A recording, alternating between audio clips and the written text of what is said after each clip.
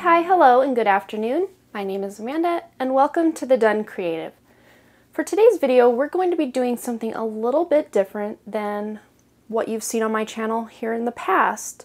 We are going to be strengthening our intuitive muscle.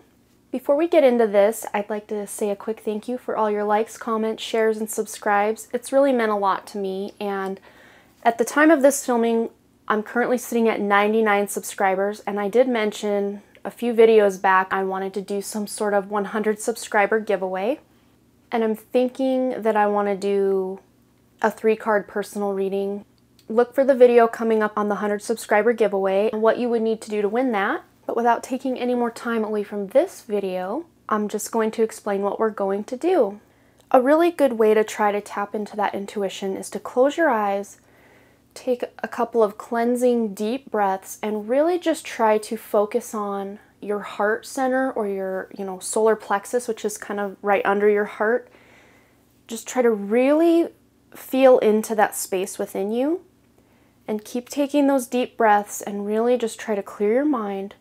And then think in your mind, heartstone, flower, butterfly, heartstone, flower, butterfly. Which one is it going to be?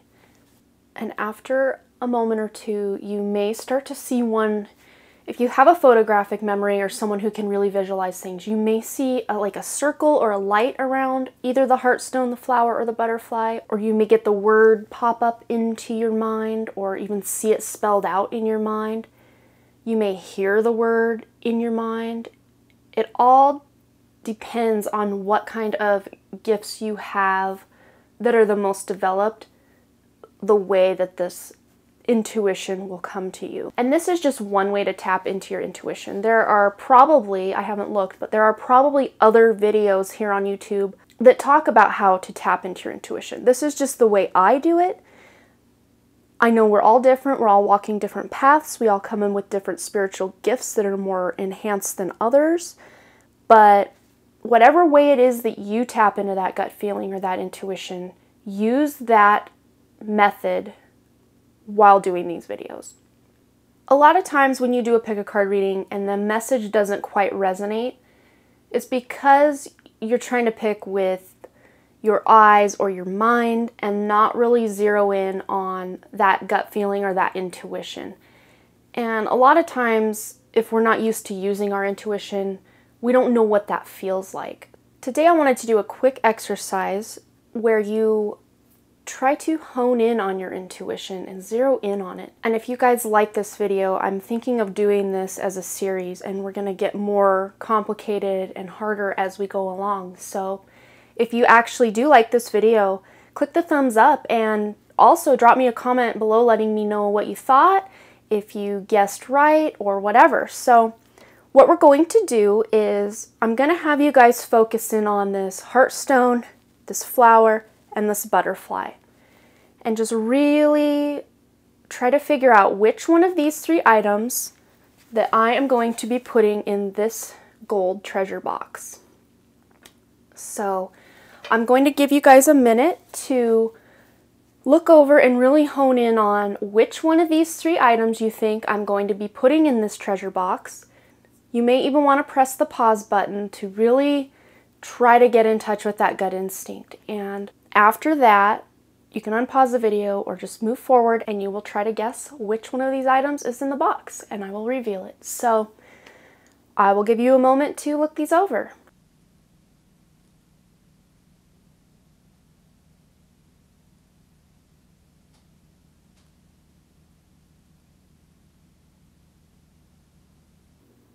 Okay, let's see how you did. Do you think I put in the heartstone, the flower, or the butterfly?